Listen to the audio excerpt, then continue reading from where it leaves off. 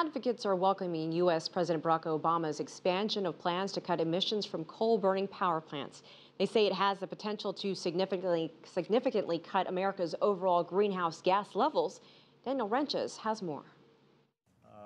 We are very grateful for this. Citing the overwhelming consensus of mainstream scientific opinion about the reality of climate change and its future impacts, President Obama has a plan to target currently unregulated American coal-burning power plants. We limit the amount of toxic chemicals like mercury and sulfur and arsenic in our air or our water, but power plants can still dump unlimited amounts of carbon pollution into the air for free.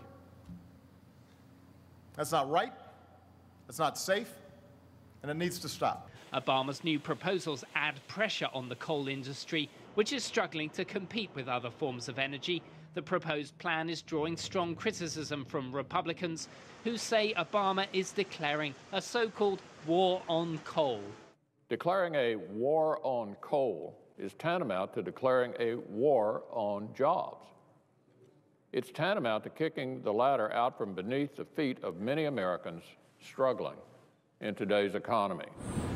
The president has also approved a process to allow public lands to be used by private firms, developing renewable energy to power what he hopes will be 6 million homes by 2020. During Obama's first term, his attempt to reduce emissions with a carbon trading system was knocked down by Congress. This January, the president promised to use his more limited executive power if lawmakers didn't act. He's certainly going to face political resistance and political risks, but these are risks that he has to take to save us all from the greater risks of rising climate impacts.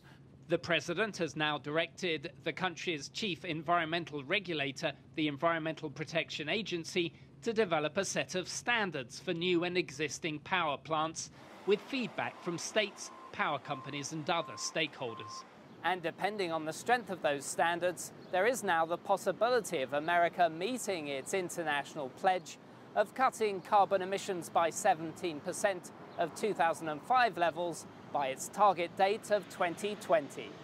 Daniel Ryntjes, CCTV, Washington.